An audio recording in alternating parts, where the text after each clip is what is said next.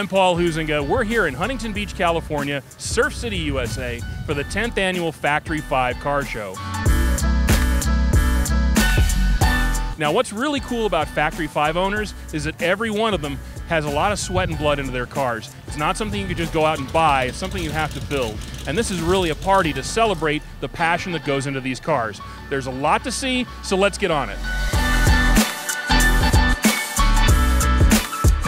One of my favorite parts of the Factory 5 car show is getting to see cars that are under construction, and I've got Roman and Vincent here. Tell me a little bit about this car.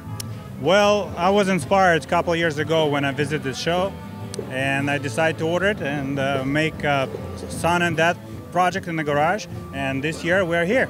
So you were inspired by coming to the show previously. Have you ever done a project like this before, basically building a car from the ground up? This is my first project. I've done motorcycles before, but car is the first one.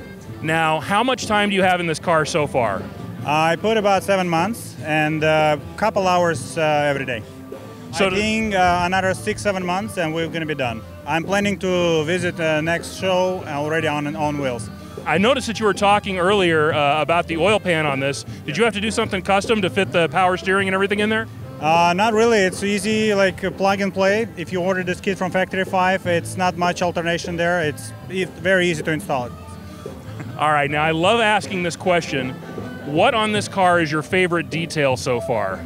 Engine. I really like the engine. This is a Mustang Ford 302 small block engine, which is stroke to 347. Is this a car you're going to get your license in? Yes. Hope so, yeah. Right on. I think we can all appreciate that.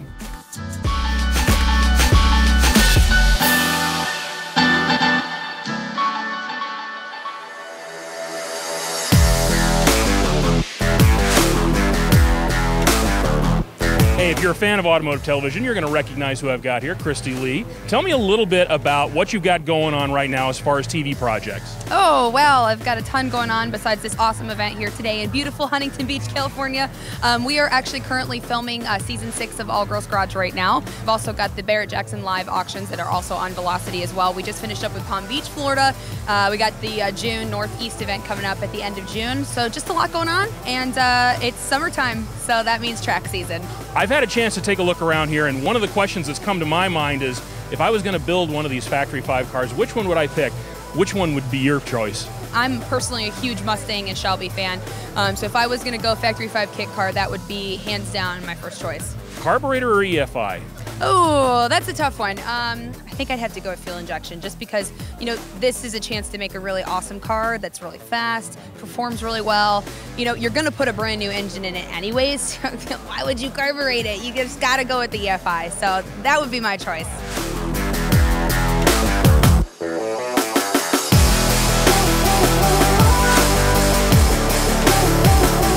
I've grabbed Tony here and taken him away for just a minute from answering questions about these cars to ask about what it's like to work for Factory 5. Now, this is the 10th anniversary of this show, right?